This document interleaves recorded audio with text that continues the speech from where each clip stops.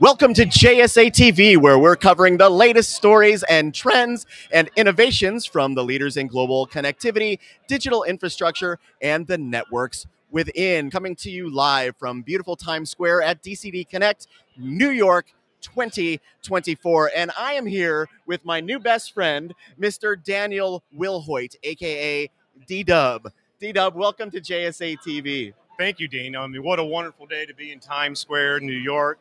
Great place to be, lots of activity, lots to showcase around here and talk about technology. Absolutely. And so D-Dub is the Senior Director of Global Accounts and Business Development at Legrand. Legrand is a leader in digital infrastructure, reimagining data, power, and control. So D-Dub, tell us a little bit about Legrand. So Legrand, I work for the Legrand Data Power Control Division, but overall, we're a global manufacturer of infrastructure solutions for the data center market, commercial office environment, lots of different vertical markets. But the focus today within the division that we're talking about is data power control. Mm-hmm. And with that, we manufacture busway distribution with Starline. We have in-cabinet PDUs, ServerTech and Raritan.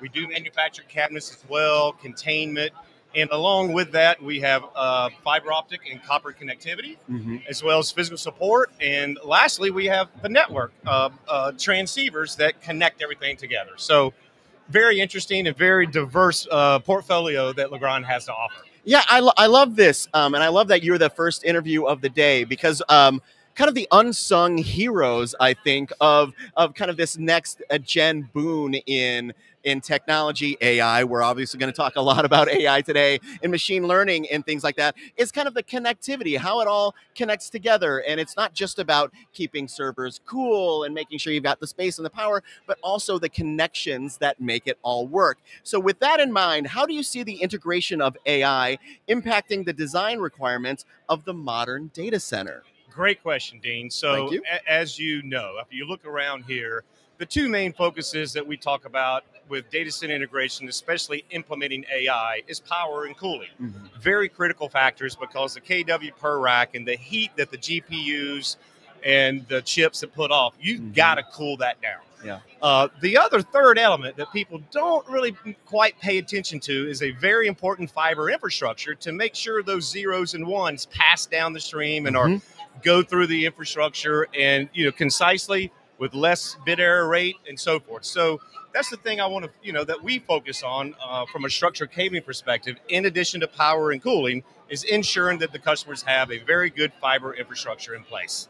Excellent. And so within that context of deploying AI clusters within the data center, how important will optimizing that fiber cabling infrastructure be? So, with that said, I'm not sure if there's been a lot of discussion about very small form factor technology. Not sure if our customers are aware of that, but there's been a lot of buzzword about that. So as an example, a very small form factor connector, one is called the MDC connector, made by US Connect. DW brought props. I brought props. Amazing. Why not, right? It's all good. The other manufacturer that makes a very small form factor is Synco. We used both of those connectors to develop our Acclaim fiber solution. And with our Acclaim fiber solution that coincides with AI implementation is developing a high performance, low latency fiber solution that's going to last you for years and years. So what we've done in developing that solution is we took that very small form factor technology, we created our own 8-fiber Acclaim connector, and then we also developed a conversion adapter panel. So what these do is your fiber backbone, these are plugged in. So this gets rid of a cassette in a traditional fiber-based solution, which reduces the inventory. You don't have to worry about polarity, method A, B, or C polarity. And it simplifies the connectivity, simplifies the installation, and it causes for much faster deployment. So there's got to be a portability aspect to this too, right? I mean, it makes it easier to get in and get out and move things around as needed. Absolutely. It's so non-complex, right? If that's such a word. Can I use that word? TM. It's not complex. So we've reduced the whole complexity of the installation. We've reduced the number of part numbers. So, and the time to market. I mean, you don't have to worry about what type of method A, B, or C you have from a polarity perspective. You can plug and play. And some of the customers that we have won business, it's for that exact same reason.